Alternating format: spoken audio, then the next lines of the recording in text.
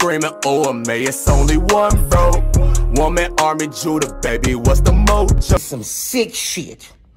What he did to our race. This is some sick shit. We need to boycott this damn movie off Netflix. This is sick. This is sick.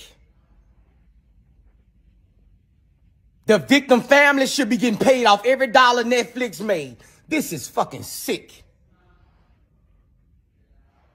We need to ban this Jeffery Dahmer movie. This is some sick shit. It's sick.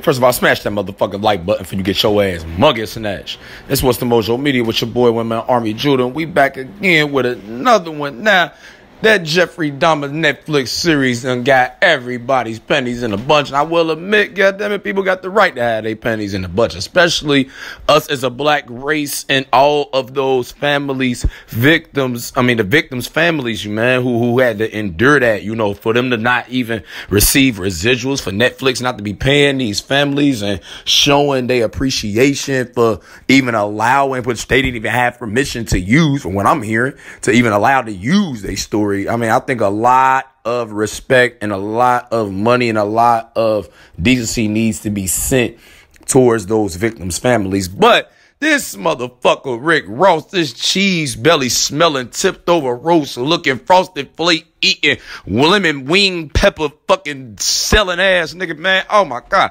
This goofy motherfucker have the audacity to go on social media and say that he will like a pair of the Dahmer's glasses. Now, this is my thing. I don't know if he want the actual glasses, because we all know that Dahmer had his property destroyed. And they was trying to auction this shit off back in the day, but they destroyed that. So I don't know if he talking about that, or if he just simply talking about he wants the same kind of glasses Dahmer got. But my thing is this, man. This ain't no shit to poke fun at or play with, and I see a lot of that shit being done online, and you can't stop ignorant motherfuckers. Shit gonna be what shit gonna be.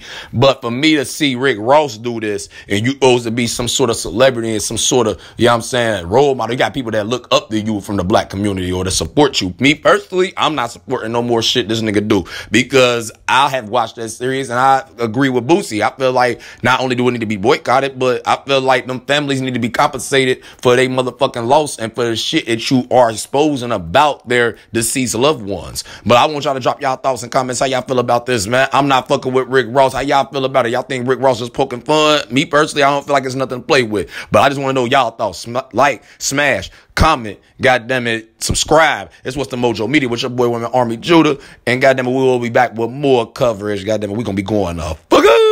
I heard him screaming, oh, may it's only one, bro. Woman, Army, Judah, baby, what's the mojo?